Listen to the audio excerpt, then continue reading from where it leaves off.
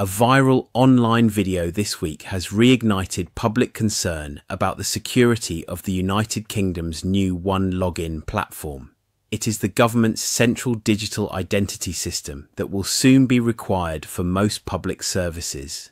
The government claims the system is secure and entirely built within the United Kingdom, but several independent investigations tell a different story. Reports from Computer Weekly and Biometric Update revealed that a Red Team security test earlier this year uncovered serious weaknesses. Testers were able to gain privileged access to internal systems without being detected by monitoring tools. Additional findings show the platform currently meets only 21 of 39 required outcomes in the National Cybersecurity Centre's framework.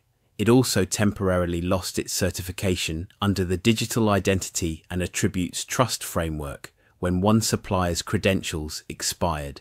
Analysts warn that concentrating millions of identities in a single login could create a single point of failure. A whistleblower within the program also alleged that non-secure devices were used for administrative work, raising further doubts about the internal controls. Government officials insist these claims are outdated, saying that improvements made since 2023 have strengthened protection and that there have been no confirmed breaches. Even so, critics argue that without full recertification and transparent auditing, public confidence remains fragile.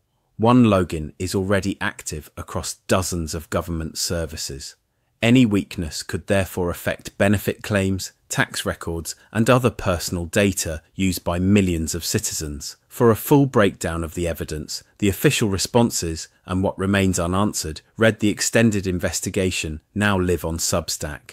This is Sheppard Lens Media, independent, unfiltered, human.